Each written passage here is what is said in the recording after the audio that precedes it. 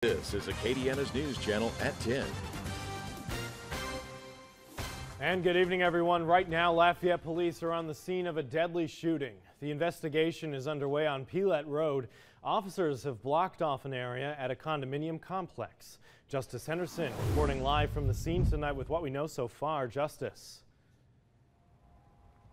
Jim, just after 8:15 p.m., Lafayette Police tell me they got a phone call to the Cedar Creek condominium apartments here on Pillette Road. Now, all we do know at this moment is that there is an African-American male who is deceased. Police told me that they do not have a suspect as of yet.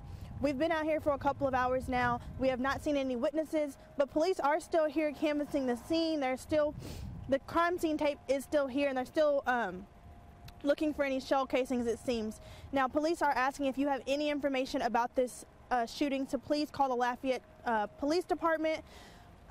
Live in Lafayette, Justice Henderson, KATC TV3. And tonight we are